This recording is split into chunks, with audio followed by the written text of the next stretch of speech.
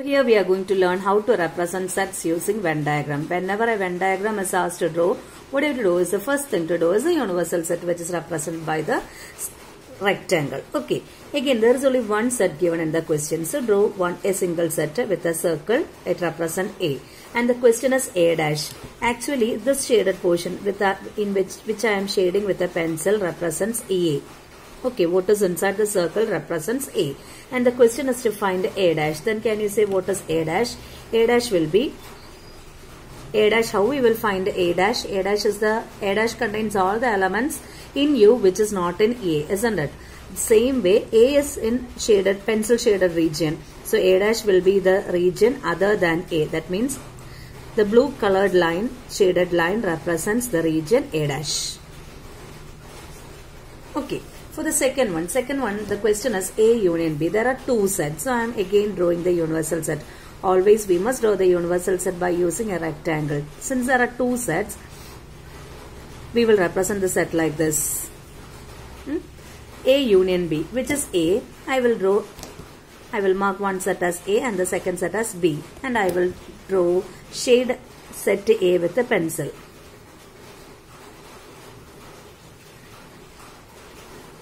Okay, and I will shade set B with a blue colored pen.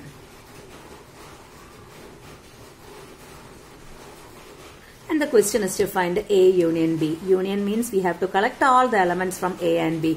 Then by representing using this diagram, can you say which is A union B? The full shade represents A union B. The full shade represents A union B. Okay. Again, third one, it is A intersection B. Here also we will draw the rectangle which represents universal set U. There are two sets. We will draw like this.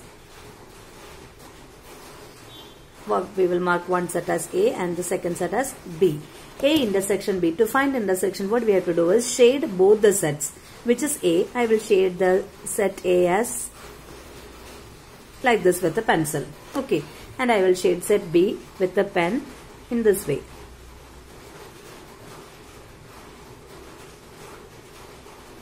Okay. And intersection means it is common. For the previous question it was union. So we took a full portion.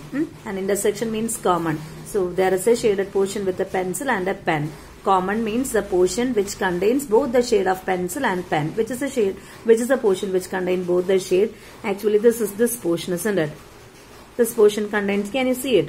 This portion contains pencil and also pen. So this is actually, this blue colored shaded region represents A intersection B.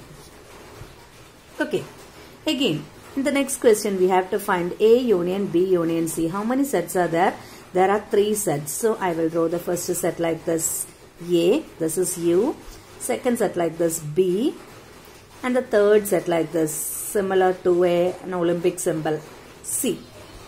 Okay, and we have to find A union B union C. So what we will do is we will mark A and we will take all the three shaded regions together. So this is A.